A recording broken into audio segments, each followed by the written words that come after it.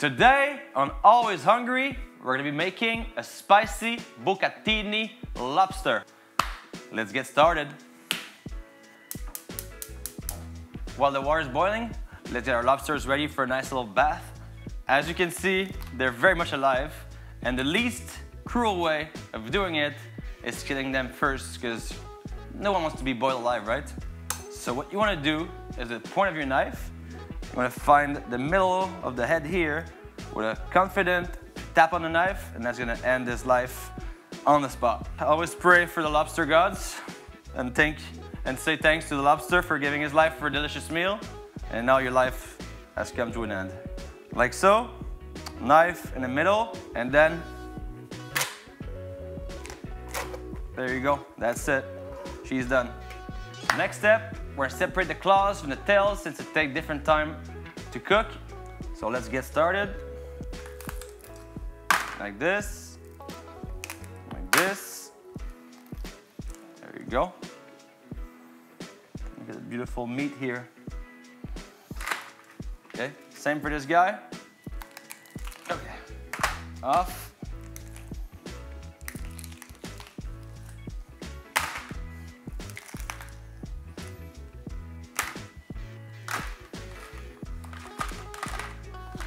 There you go, we have our claws, our heads, and our tails. Good to go. So a good trick to keep your tails nice and straight while cooking so they don't curl up is to use, could be a bamboo stick or a metal skewer, and you're gonna insert this thing right in the middle of the tail that it's still moving, and all the way down like this. And that's gonna make it cook nice, evenly, and straight. All right, so we got our water boiling. Now, we're gonna season heavily with salt, with coarse salt. It should taste like the ocean, so don't be shy on the salt. It's your only chance to season your lobster. You can always taste the water to see if it's seasoned enough. So the claws are gonna go in for 5 minutes. So it's been 1.5 minutes for the claws. Now we can go ahead and dip the tails in there. This, you can even leave them on the skewer, so it's gonna be easier to pull out. And then 3.5 minutes and we're done. While we wait, we are gonna get our ice bath ready for the lobsters, because we wanna stop the cooking process as soon as they're done. Timer's up. So now we're gonna pull our lobsters out of the water and get them in ice bath right away to stop the cooking process. There you go.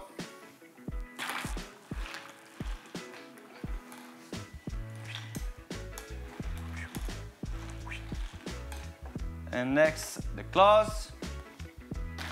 Make sure they're very well submerged in the water, as so, like so. And the last one, and not the least, there you go. That's done. So our lobsters have been sitting in the water for 5 minutes. They're fully cooled down. Now it's time to clean them up and get the meat out. So we're gonna start with the tails. So a good trick I have that I like to use is with the palm of my hand here, I'll just crack the lobster like this. You feel the crack. You'll hear it, like this, and then you can easily open it like this,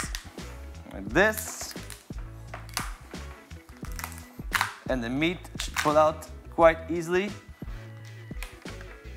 And now here you want to be careful, get all the meat from there as well. There you go. And here you have it, a beautiful lobster tail. We're gonna keep all the shells for the sauce, so don't discard those. Now the trickiest part, the claws.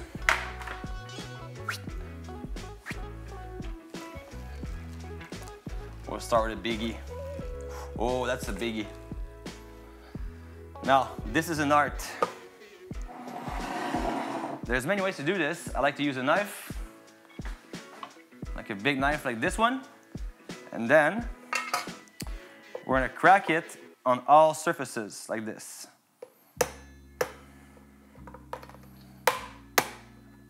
It's gonna make a mess, but you know, the price to pay. There you go, nice full crack.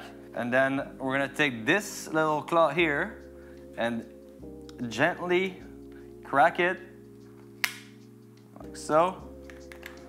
And then you wanna be very, very carefully removing this part to keep it intact.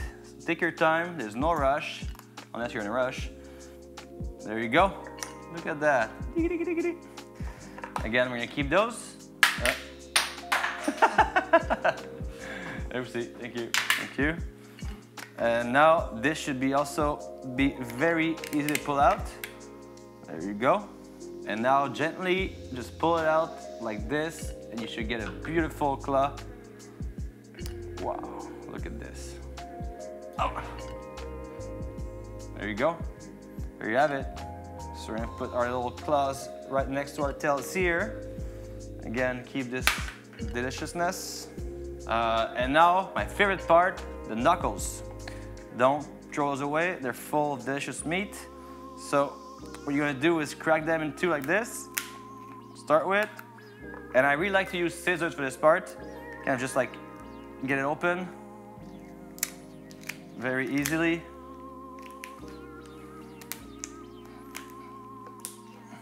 On both sides.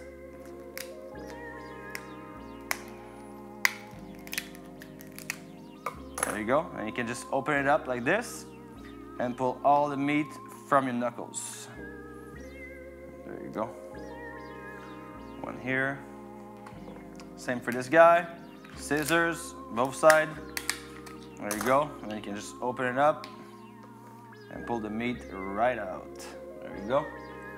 Knuckle meat done. So we're done picking lobster meat out of the shells. We have all the cooked shells here. We have the uncooked lobster heads here, and we're gonna use this for the sauce, so do not discard those. Now what we can do is get our lobster meat ready for the pasta. So I'll just slice them first in here, in the middle, like this. And this way we can look if there's anything to remove inside. These are nice and clean, that's perfect. Same for this one here. Just right in the middle. Look at that beautiful flesh. Beautiful. And now for these, we're just gonna kind of like chop these in chunks, not too small. We want some bite. This, like this, like this. And you know, it's always good to taste your product, right? So, always good. It's good stuff. So there's some beautiful chunks in there. And we're gonna keep one of these guys intact just for final plating. So this can stay on here. These we're gonna chop also very roughly. This, this, and this. And these always have this cartilage in the middle that you do want to remove, like this. Like you can see here, this thing absolutely need to get the fuck out of there. There you go. There you have it. Oh. Oops. Also goes in the soup. There you go. In the broth. And then this we can chop as well. This. Now it's time for sauce. We're gonna do a classic bisque lobster style. So we're gonna start by sweating off our carcasses, our lobster shells. So high heat. While our pot is heating up, we're gonna take care of our vegetables here. We have a classic mirepoix, but we also have a nice, beautiful hot pepper in there. Gonna give a nice little kick to our sauce. Let's get started. So we're gonna peel one large onion. So.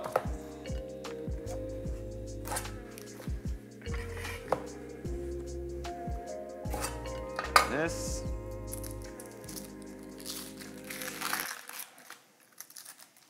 Our pot's very hot. I'm gonna put some olive oil in there. Generous amount. We're also gonna add a big nub of butter in there. And then we're gonna put our carcasses, our lobster shells, lobster heads right in there. And then everything else goes. There you go. There you go. So we're gonna cook our lobster shells for 6-8 minutes on medium-low heat. And we're gonna prepare our vegetables while this is cooking. So we can just roughly chop your onion like this. We're gonna do 2 celery stalks, also roughly chopped.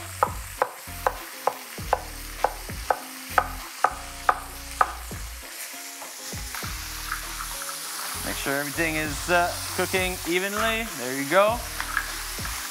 The smell here is amazing. I'm gonna use 1 carrot. You don't have to peel it, but I like to peel it, so I'll just peel it. There you go. Also chop it roughly.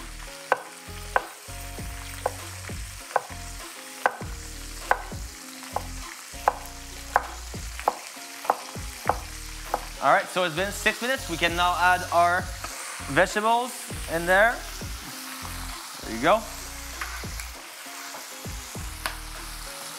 Next, we're gonna put some garlic in there. 1 garlic head, we're gonna chop it like this, this, and then just peel those. You can leave them whole or just chop them roughly. I'll just leave those whole, and you can kind of just put them as you go. And the reason why we're peeling everything is because we're gonna blend this whole thing afterwards, so that's why. So that's why. Right, make sure we mix everything well. Next step, we're gonna add a beautiful chili here. We're just gonna cut it in half. Take the stem off. There you go. Roughly chop. Chili in. So I have some beautiful parsley stems here. We're just gonna put that right on top. There you go. This and this. I have some fresh thyme also in. Couple of bay leaves, fresh bay leaves, right in there. We're just gonna build like a little well in the middle of our pot here, such as this, and tomato paste. We're gonna put it in the middle so it can cook a little bit, because nothing worse than the raw taste of tomato paste. There you go. So always cook it down. So right in the middle.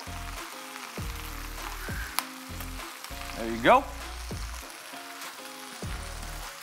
That's gonna give a nice richness and a nice color to our broth, and also a nice acidity. So we can cook that down for 2 or 3 minutes like this, and mix it all in. There you go. The smell again is unreal. Unreal! Next step, we're gonna bring the brandy in. And we're gonna flambe this thing. So careful for your eyebrows here, guys. So there you go, brandy.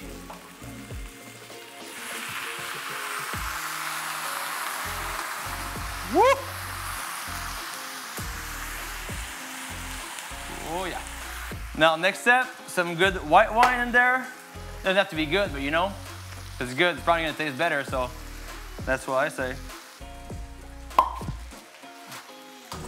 And now some white wine, generously.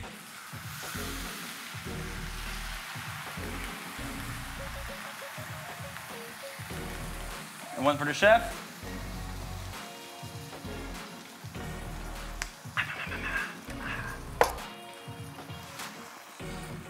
So now we can let the wine reduce to almost 1/4. Wow, the smell and the color is just incredible. So our wine has reduced almost all the way down. We're gonna add some cold water, just at the level of where the shells are, so pretty much all the way up. A little bit more. Perfect. You don't want to add too much water because you want this beautiful juice to be highly concentrated in lobster flavor. And we're going to bring that to a simmer and then cook that for another 20-25 minutes. And then we're going to blitz it, strain it, and we're good to go. Next step, we're going to do our garnish for the pasta. It's going to be just a nice toasted breadcrumb, a bunch of butter, panko, and be a nice little crunchy texture on top. Because we don't do cheese with pasta, with seafood pasta. That's a big no-no. Butter in the pan. So it's almost like a fried breadcrumb, so don't be shy on the butter. You want to soak that breadcrumb in there. You can also use a larger pan, but you know what? I'm an expert, so I go to a small one. Now, butter's all melted. Breadcrumb in. And now you just toss around, toast it nicely. And with a wood spatula, just make sure you constantly toss that around so it toasts evenly, like so. There you go. There you go. That's the motion. That's the motion, guys. And make sure you put a bunch on your stove because that's cool too. You know. You could also do that step in the oven, but you know, it's not as fun as doing this. So we're gonna do this on medium-low heat for maybe 4, 5, 6 minutes until it's just nice, golden and crispy. That's why you need a good amount of butter because it'll probably burn before it gets toasted if you don't put enough butter in there. So our panko is good to go. You can just put it here on a little tray to stop cooking. There you go. So our stock's been simmering for 20 minutes. We're gonna add some beautiful fresh tomatoes. I'm just gonna cut these in 6, roughly. I like to add those later because they keep a nice acidity, a nice freshness to the stock. Make sure you use some very nice and ripe tomatoes, like these. You can just cut these like this. Roughly. Your salon, cool. There you go. Add these right in. There you go. Perfect. So our sauce is almost ready to go. We're gonna get some water to boil for the pasta. There you go.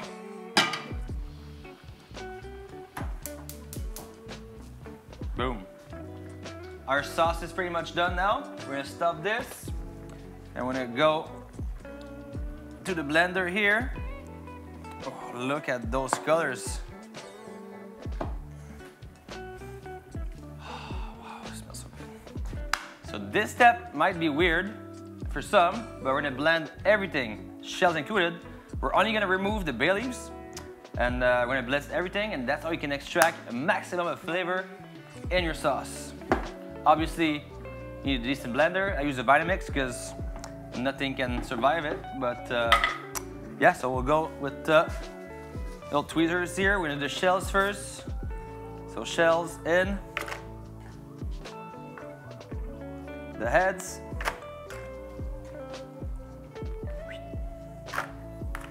There you go. Just jam that in there.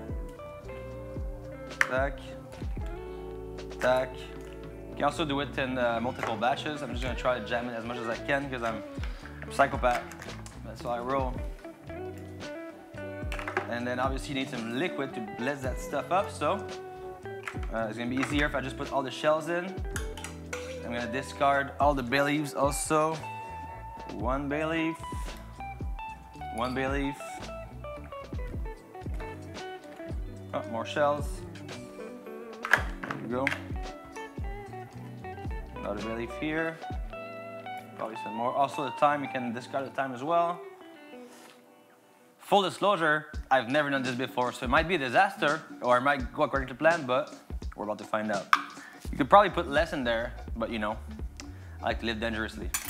So to make this possible to blitz, we need some liquid in there. Oh, more time. The cat here. So we're gonna add some liquid in there and some stuff. There we go. I would definitely suggest doing this in 2 batches at home, but you know, someone's gotta try, right? So I'll be the guinea pig here. All right, moment of truth. Let's try this thing here. Like I said, it's pretty much full, but we'll give it a try. So on here, and then slowly.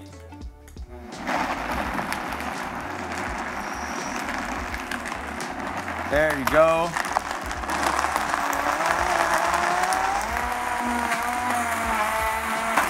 I mean, it's blitzing, right?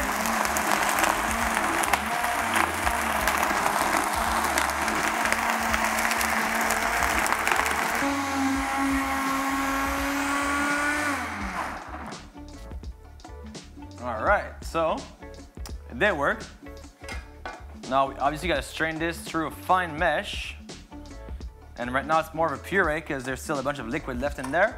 So what we're gonna do is do a first strain in here.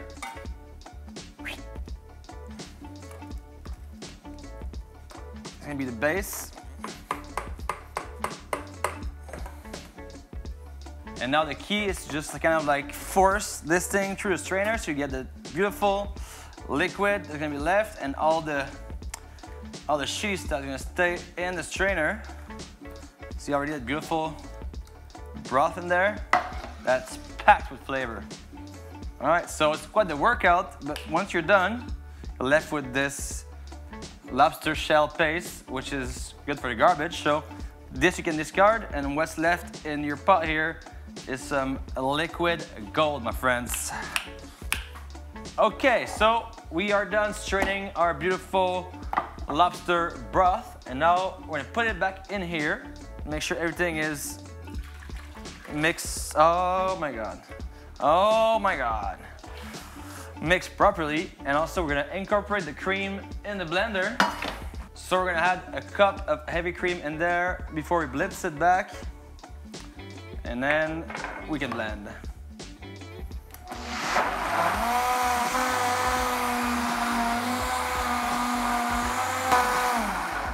There we go. And now we can do a second strain just to make sure we have just a liquid gold in there, like this. Oh, look at that. That's liquid gold right there. Woo!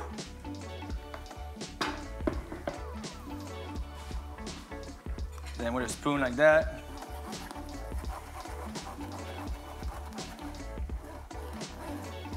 My God. Mamma mia.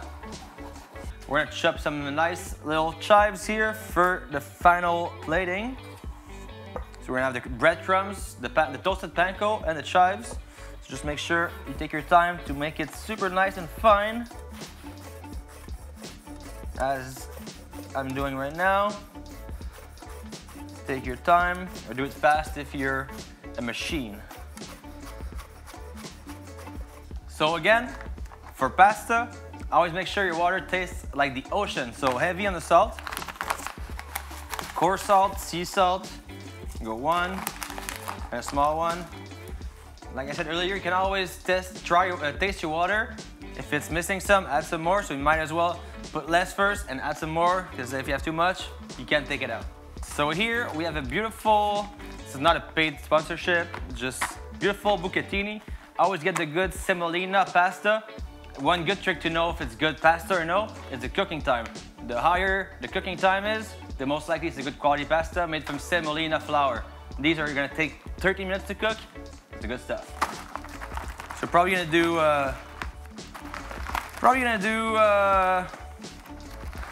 half this pack, I would say. This is a good amount. So pasta in the water. Let's go. There you go. Scratch that. I'm gonna do all the pasta.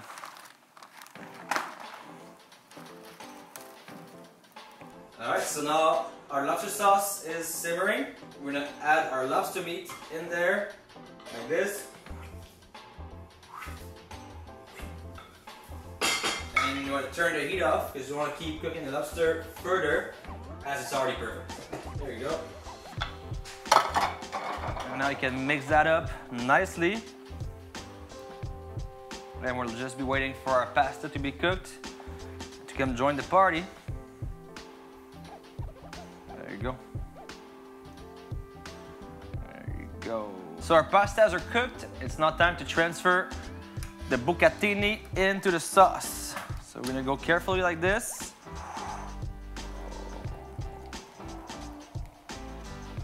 And in she goes. There you go.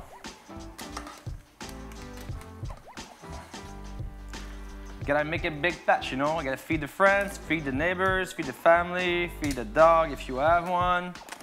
Whoever who's hungry, you gotta feed the need. You gotta feed the filmer, you know? You gotta eat too. And now we are just gently gonna mix everything together, and look at that. So now we just wanna slightly cook this in the sauce to make sure the pasta has fully absorbed flavor of this beautiful lobster sauce. Gently, oh my God. Just to finish with a beautiful gloss, we're gonna add some cold butter in there. Like this. With your fingers, it's fine, it's fine. Let's go. And the heat is off. Now it's plating time. So, in a nice plate, oh, that's very hot. There you go, okay. Like this. We have our chives here, our breadcrumb. And we're gonna try to make this nice. So at this point, you can get fancy and do like a little twirl with the little tweezers and the thing, but you know what? I like pasta rustic, so I'm gonna do it rustic. There you go. So, pasta in.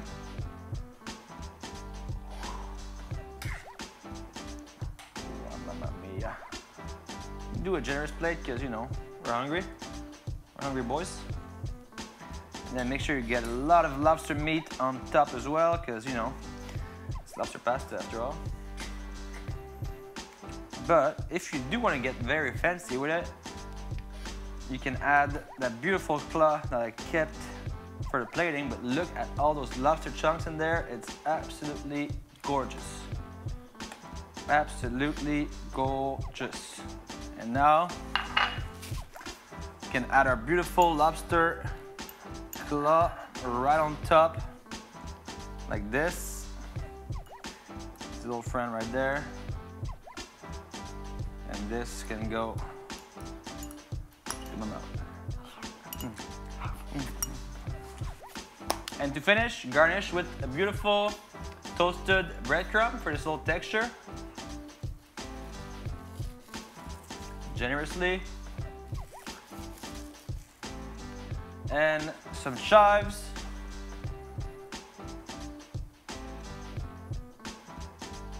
And if you're crazy like me, you can even finish with a nice little olive oil for a nice little glaze. There you go. And here you have it, Lobster Bucatini. Hey!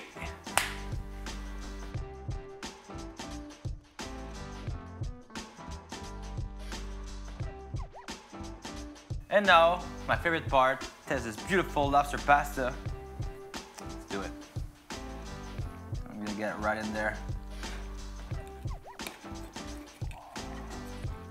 A nice lobster. Oh, mamma mia.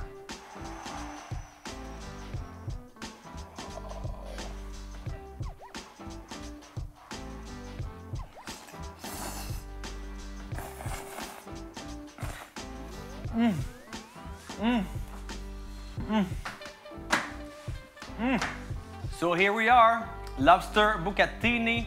For the full recipe, scroll down, it's gonna be in the description below. Don't forget to hit that like button, hit that bell, make sure you don't miss the next video. We're out.